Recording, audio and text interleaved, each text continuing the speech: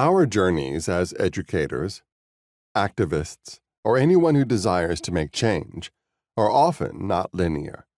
As a result of this, there will be times in any activist's journey where it will feel like we aren't making progress at all. Much of what we learn in school about how significant change happens is focused on hero worship. We are socialized to believe that change occurs because a once-in-a-generation leader shows up and makes it happen.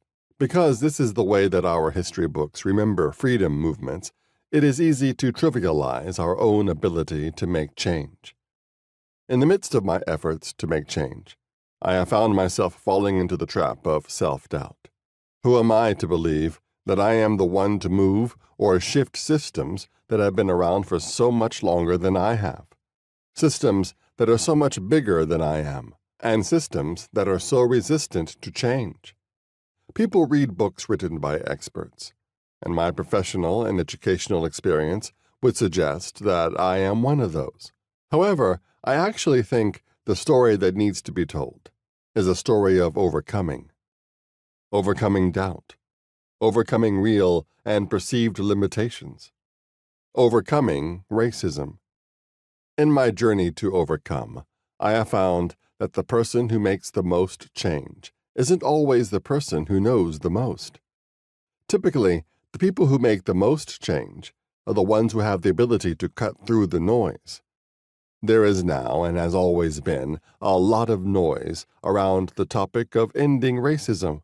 One would think that everyone could get behind the idea that racism is bad and should be dug up from the roots in the systems that we all have to exist in. Instead, recently, many states made it illegal to teach about racism in schools.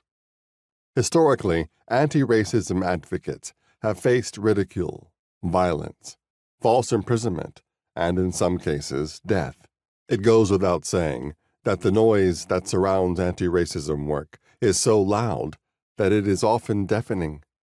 The noise serves to paralyze us into cynicism, to keep us stuck in doubt, grief, or guilt. The noise aims to drown out our voices and make it harder for us to communicate with one another.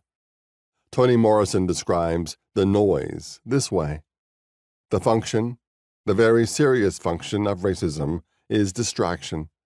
It keeps you explaining over and over again your reason for being.